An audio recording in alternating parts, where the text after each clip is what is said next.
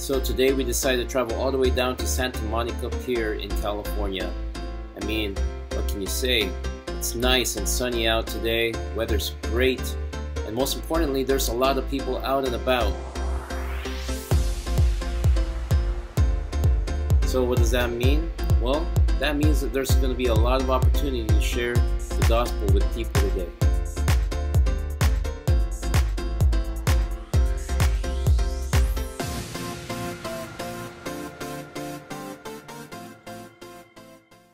Alright.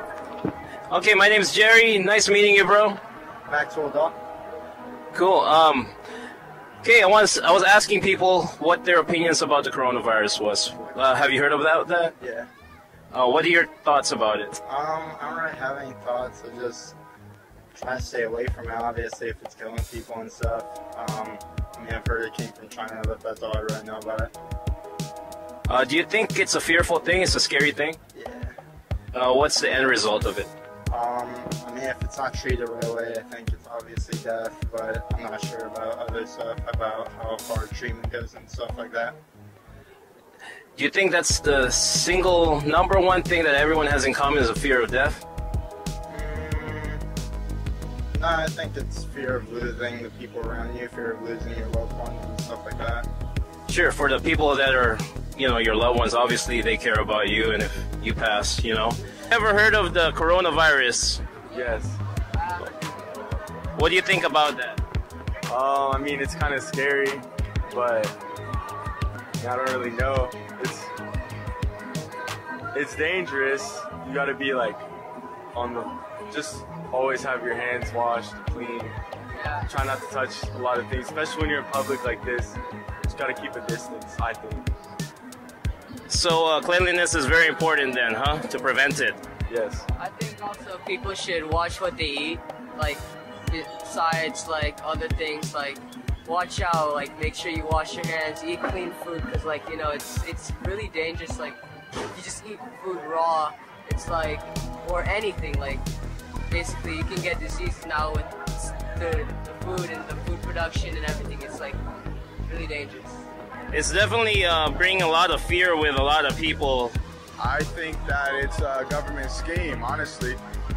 I do think that there should be a cure pretty soon, so we should be good. Is it kind of a scary thing for you? Honestly, no, because it's actually killing off with people with weaker immune systems, so a lot of older people are actually dying to it. But I mean, it can get anybody, honestly. So I mean, it could be scary, but not to me. Think about people that you really love and like how it's spreading across the world. I mean, it's kind of scary. Like, what if that happens to one of your family members? If someone is infected, what happens to that person? They're quarantined. They become secluded. They can't really travel. They get treated like horribly. It's actually pretty bad. Well, generally, what's the ultimate outcome if you do get the virus? Well, if you're sick, you probably die. So I mean, not much to do. Honestly, I mean, Yeah, because there's no cure right now, right? As of now. It is kind of a fearful thing, right? It's a little bit scary because you don't want to contract it, and the end results are deadly results, right? Yeah, so honestly I haven't been following up with it too much, but I feel like it's like anything, just don't sneeze on people, like right? It spreads by like touching, and I honestly don't know too much about it. Yeah. It's like you have to stay 6 feet away from people, and it's spread through spitting or coughing, anything with saliva, anything like that, bodily fluids. So, but other than that, from what I've read and heard from CDC, Centers of Disease Control, it's controllable, but there's a lot of precautions involved with that. Okay, yeah. So, is it a little bit scary? Yeah, for sure. Why do a lot of people fear it? Fear of the unknown, you know, fear that it could just wipe us all out or something. Yeah, fear of death, right? Yeah, fear of death.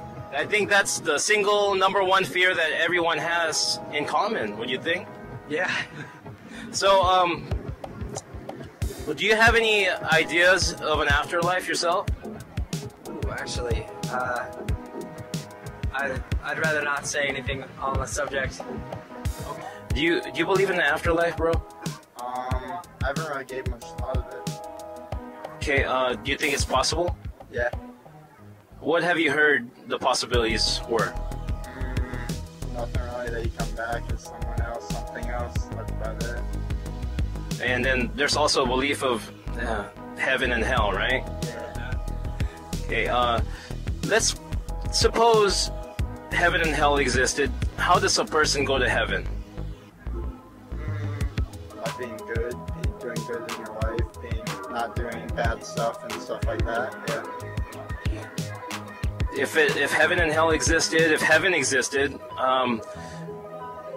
do you think you'd be good enough to go there? Not really sure. I'm not really sure what the standard are for that, so I would have to put more thought into that. Have you heard of the Ten Commandments? Yeah. Can you name a few? No. Thou shalt not lie. Yeah. Have you ever lied in your life? Yeah, probably. Have you ever stolen anything in your life? No. Downloaded anything you shouldn't be downloading? In the past, even? Okay, that's good. Have you said OMG or anything like that? Like, any, like... Yeah, like taking the Lord God's name in vain. You heard of that, right?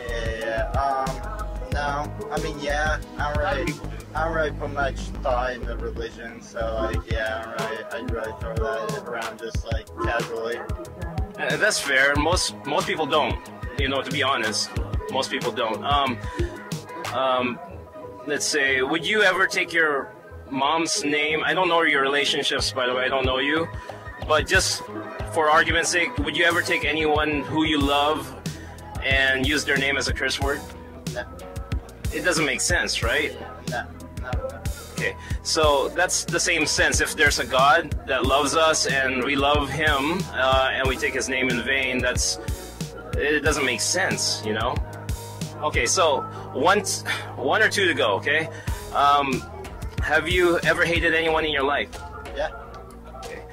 Jesus said if you've ever hated anyone, it's like murder, according to God's standards. Not ours, but according to God's, if that was the case. Have you ever looked with lust? Yeah. Have you ever had sex out of marriage? Yeah.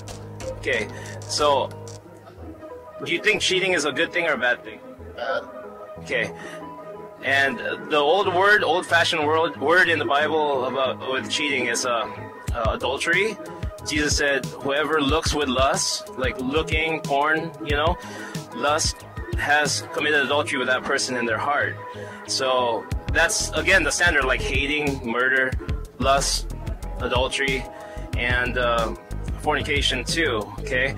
Okay, if God, this is a big if now, okay? If God were true, and we died, and He were to judge us, where would that land us if we've broken His laws, pretty much? If we died? Yeah, well, everyone's gonna die eventually, but Judgment Day, you know? If... Honestly, I have zero clue. Put much thought into afterlife or anything after we die, so I have no answer to that. Any clue what that word says on your shirt? Damn? Yeah. What does it say? What do you mean, what does it say? That's a short word for damnation. You know what damnation means? No. It means that you're pretty much screwed. You know, you're screwed. Like you're going to hell. That's what it means. And hell's not a pretty place. You know, some people make light of it, but it's really not a place that even your worst enemies you'd want them to go to. Okay, Jesus said if your eye causes you to sin, it's better to pluck it out than to have both of your eyes and it'll take you to hell. You know, he's speaking he's just saying things to show you how bad it is to go to hell. You know, if there is a God and we're damned for hell, you know, how would that concern you? Yeah, it would. believe me, I'm concerned for you. I'm concerned for everyone, and that's why we're doing this interview, you know. Now, just like the coronavirus, okay, I came to you today because I believe that you do have a disease, and that disease is sin, and that's what's going to cause us to be facing God at Judgment Day, where He's going to send us to hell. Because it says that sin is like we've earned it. It's the wages of sin is death. But there's a contrast. But the gift of God is eternal life. So sin is something we've earned, according to what the Bible says. Maybe you haven't had that upbringing like you mentioned, but I want to share that with you because I know that there's, you know, once you realize that you have a disease, then of course it would make sense to get the cure, right? Yeah, definitely. Here's the cure. Jesus died for you and me on the cross. You know Jesus, you've heard of Him, right? It's like you and I, we broke God's laws, the 10 Commandments. You're no better than me, and I'm no better than you or anyone else. You know, we're all sinners, according to the Bible, actually. It's just, we need to recognize it first, or else we won't know what the cure is. Okay? So, we've broken God's laws, and Jesus paid the fine. See, a judge, if we broke the laws here in Santa Monica, I don't know if you've broken laws, I don't know your life story, okay? But if we broke the law, can a judge just, and when we go to court for it, can the judge just let us go if we say sorry? No. No, someone has to pay, right? And if you can't pay for it, what happens?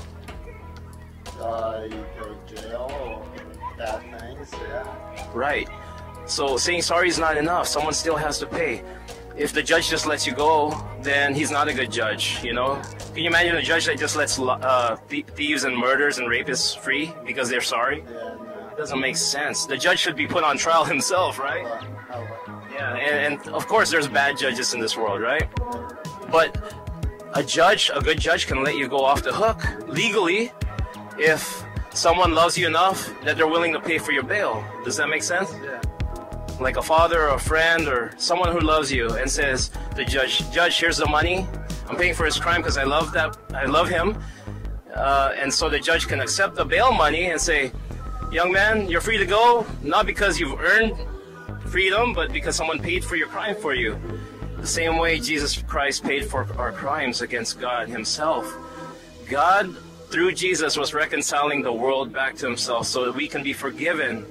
Because someone still has to pay, so instead He paid for it Himself. Does that make sense? He loved us that much that He paid for it Himself. That's an amazing grace. It's not by what we can do to be good people, but because of what God did for us. That's an amazing love story, if you ask me. Yeah.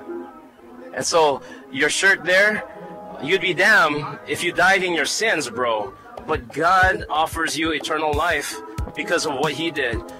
Do you know how to receive that eternal gift, that free gift that God gave? The Bible says to repent and trust in the Savior. What do you think repent means? I don't right now. It's like when you broke your relationship with someone and you come back and you really want to change your ways. You have a change of heart and you apologize and you make... Yes, okay. And it's like, you promise that person, I'll never do that again. And you mean it. It's not like you're just saying it because you want to make things right. Of course you want to make things right, but if I poked your eyeball, okay, if I poked at your eye and said, I'm really sorry, but I keep poking at it, does that mean that I was really sorry? No. No. Repentance is to be sorry and also forsake it or turn from it. Okay, that's difficult to do, but with God all things are possible. You know, if God's working in your life, He'll give you a new heart and He'll make you love the things that God loves and hate the things that you used to love. The sins that you used to love, you'll start hating it, and you'll see God working in your life that way. But the other thing is, you have to put your trust in the Savior. Like this, if you had to jump off of an aircraft that's gonna crash eventually, there's a parachute underneath your seat. I mean, what's the best thing you should do? Use the parachute. Use the parachute, put it on, right? You don't just believe that it's gonna save you, you actually put it on. So that's a real belief, that's a real trust, that's a real faith, right? You don't live life as a hypocrite. That's the whole point. Because eventually, Like, our life is like that plane, it's gonna crash. Or if we have a disease, the coronavirus, we're gonna die, and we're gonna face God. But the one thing that'll save us is we put our trust in Jesus Christ, the Savior, the parachute. That's what the Bible says, put the Lord Jesus Christ on like a parachute. Can I pray for you? Yeah, sure. Cool, thank you, bro. God bless you guys. Thanks for the conversation. Thank you for giving us that wisdom. Thank you for giving us that